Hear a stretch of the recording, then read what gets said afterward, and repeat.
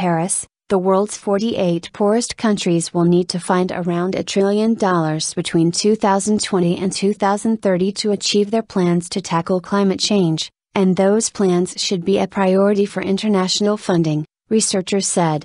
Estimates based on plans submitted by the least developed countries, LDCs, toward a new UN deal to curb global warming show they will cost some $93 billion a year from 2020. When an agreement expected to be ironed out in Paris over the next 2 weeks is due to take effect.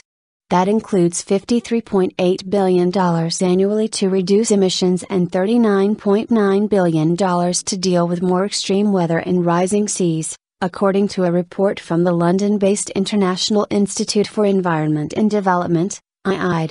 IIED Director Andrew Norton said the least developed countries currently get less than a third of all international climate funding provided by wealthy governments. The least developed countries, from Ethiopia to Zambia, and Yemen and Pacific Island nations, are home to some of the poorest communities who are suffering the worst impacts of intensifying droughts, floods, storms and crumbling coastlines.